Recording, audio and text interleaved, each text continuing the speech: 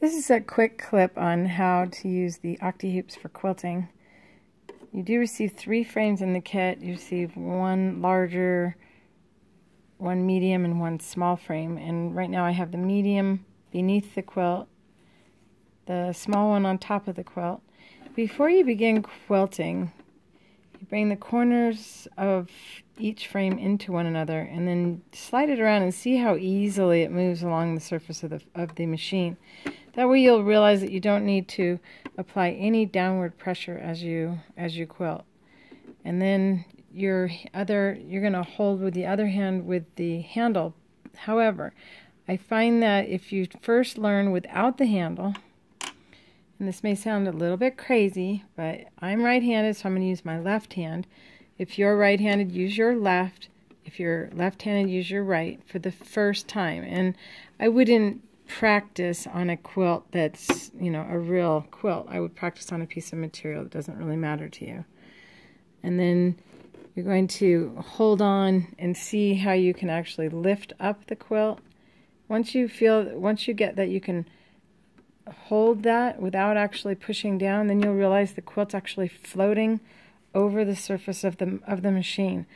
And it'll be easier for you to manipulate or move the quilt as you sew. And then you just don't push down at all, and I can follow around even though I'm really right-handed. And I think this is because the hand we don't write with has always been supporting the hand we do write with. And the fact that we don't have to push down at all, there's no drag of the quilt along the surface. You can see I'm able to precisely go around this material, even though I'm not left-handed and I'm using my left hand. Hop to the next shape and do a couple stitches in place and move around. So this is Free-Motion Quilting with a regular sewing machine, a straight stitch.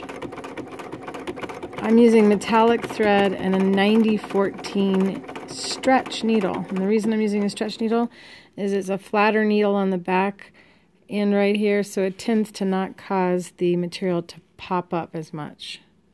Well, I hope you enjoyed learning that, and when you go to use the hoop the normal way, which gives you even more precision, you put your handle in here and you rest your hand as you write and use the other hand to continue to hold the frames together.